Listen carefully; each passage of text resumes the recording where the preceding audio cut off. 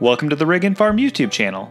In this video, we'll be showing you a review of the Premier One electric poultry netting and solar Intellishock 60 Energizer. Initial setup is straightforward with inserting the poles into the ground and creating a perimeter. Taking it down and moving it causes excessive tangling if you attempt it alone. Doing it with a helper can eliminate this problem.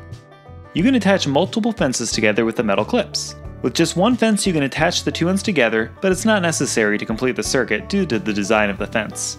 Place the orange clip to one of the hot wires and the black clip on the grounding stake on the underside of the Energizer. Push the button to make it live.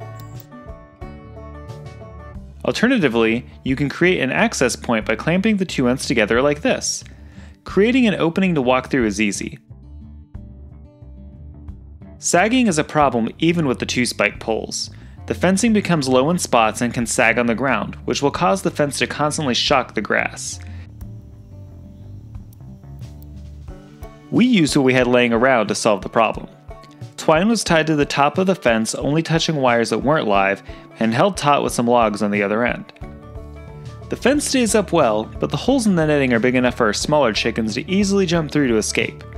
They were about 4 months old at the time of this video being made.